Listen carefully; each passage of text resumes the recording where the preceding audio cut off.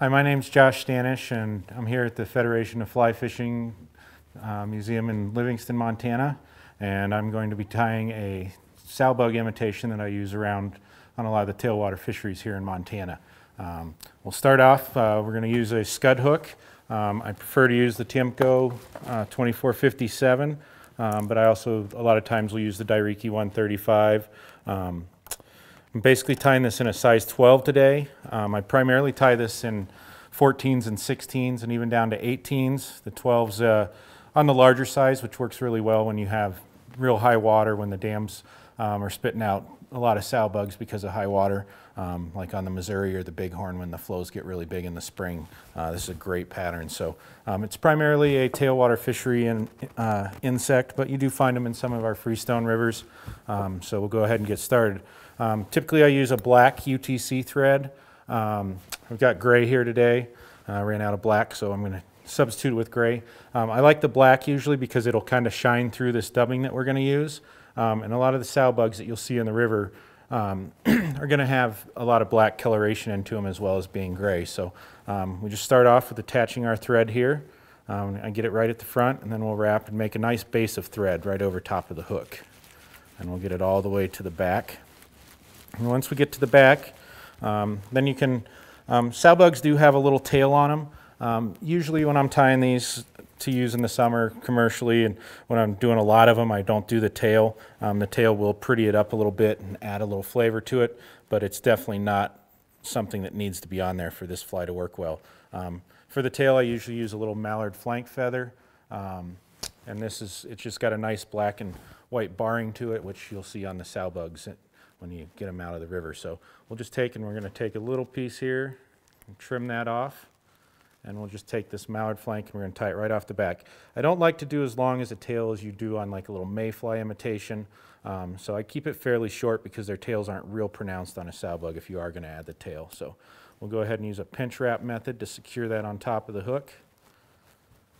Sometimes it'll slip over the back, and a lot of times you can just force it back around onto the top. And then we'll just trim off this excess here. And I like to make a couple extra wraps just to really secure that down. Now our next step is we're going to put a little shell back. When you see sow bugs in the river, you'll see if you really take a close inspection on them, they do have a very prominent black stripe down their back. So I like to get some sort of a black stripe on their back just to kind of imitate that. And what we're using here today is just this holographic tinsel, which is made, you can get it from most of the manufacturers, and you'll find it in almost all the fly shops. And this is the medium size, and it's in black, gives it a little bit of sparkle, which especially in high water will help the fish to find your fly a little bit. So we're going to go ahead and tie that right on in the back. And then get your back out of the way here. I use a little material spring. And just keep that out of the way. Now what we're going to do is we're going to use this little tool, which is called a dubbet tool. And the dubbet tool is great for doing all kinds of different dubbing work. And basically what you're going to do is you're going to take and make another loop and come right back to your hook and attach it. Wrap forward a few wraps on your thread, and then wrap right back over the top of those to secure it in place. Then you'll notice the loop is kind of open right next to the hook down here. So what we want to do is kind of close that off. So you just take your thread, throw it right over the top, and come right back to your hook. And then that'll close that down so that it's nice and tight right there so you can slide this dubbing up into it.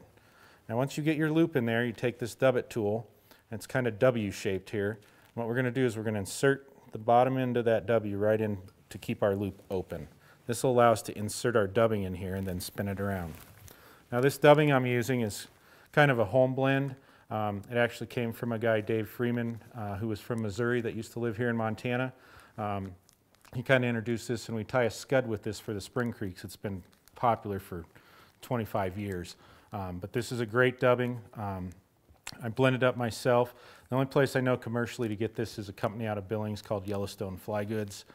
They do sell it to fly shops, and you can probably get your local retailer to find it for you. So this is the gray sow bug color, and this is basically just kind of some carpet fiber dubbing, and it's got a lot of sparkle like Antron has in it, and you want to try and get a pack that has fairly short fibers. If you get real long fibers, it's hard for it to spin up. So what we're going to do is get back to our loop, unspin our thread around it here. And we're just going to take, and I like to clump up this dubbing into a nice tight clump so I can pull out little pieces of it. And what we're going to do is just pull off small little bits of it here. And you insert it right in the loop on the thread and slide it right up to the top. And that'll kind of hold it in place for you. On a size 12 like this, it's going to take 5 or 6 clumps of this dubbing. On a 14, it's about 4 clumps. On the 16, it's about 3 and about 2 clumps for an 18. And it'll vary each time you do it because you're not going to, you want to try and get a fairly level clump here. And this is one case where you can actually use more dubbing than you might need to because you can trim it out and it's not going to be an issue. We'll slide up our 5 clumps in here. We'll get all those in there. Now all you do is you take this dub-it tool, and it's nice because it's got a nice axis it'll spin, and we just keep spinning this up. And what it's going to do is basically make a chenille for us and make it real spiky so that these fibers will stick out to give us that representation of that flat sow bug. And you want to just spin it up good and tight, and you want to see all those fibers where that thread really locks them in place, because what we're going to do is wrap this, and then we'll be able to trim this up to give us our nice flat shape like a sow bug has. When I get towards the end, I come in and just give a little push on the thread, and that'll help us to make sure all that stuff gets secured in there. Usually I like to put a pair of hackle pliers on here so that you can wrap this nice and easy. We forgot the hackle pliers today, so we're going to do it by hand here. You just want to go all the way to the back here, and you're going to wrap one wrap right next to the other and try and make a nice even body as you come forward. As you start going, you'll see some of the fibers want to stick forward. I just pull those back out of the way every once in a while as I make my wraps forward here, just to make sure I get that dubbing nice and kind of compacted up next to one wrap next to the other. And we'll work this all the way up towards the front.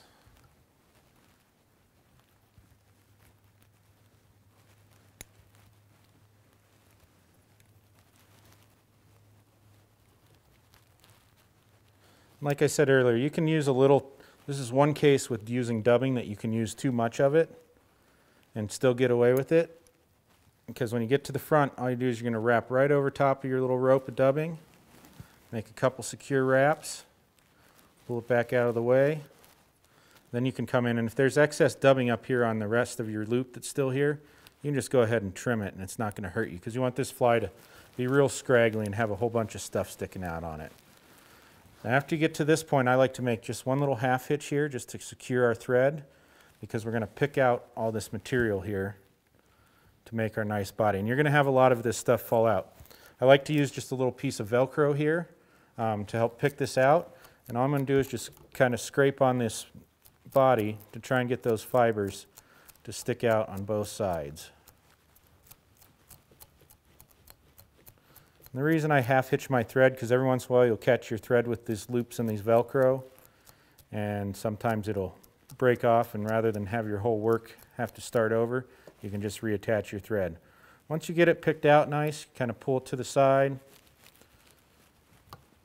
Now what we're going to do is we're going to pull straight down on all this material with our thumb and our first finger. Then you're going to come in and trim it just above where the hook is, right where you have the point of the hook. And that usually will give you a nice broad looking sow bug that you'll come in and trim up after we pull the back over. But this will help to get you that nice broad shape. For those of you unfamiliar with a sow bug, it looks like a little roly-poly that you might maybe find when you were a kid out on the sidewalk after it rained. But they're flat, unlike a scud where the legs hang down. A sow bug is real broad on its back and then real narrow across the top. So we're going to go ahead and pull our flash back over the top here. I like to make a couple wraps on top of it.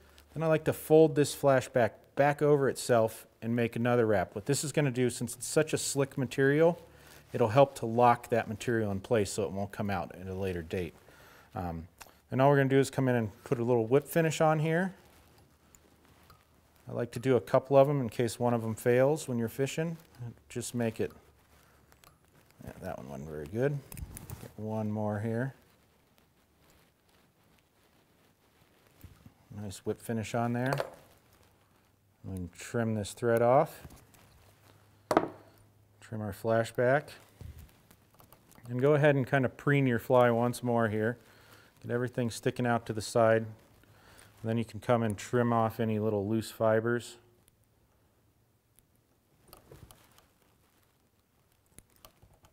Watch your tail on the back there. That's a lot of times why I don't put a tail on, because I usually end up trimming it.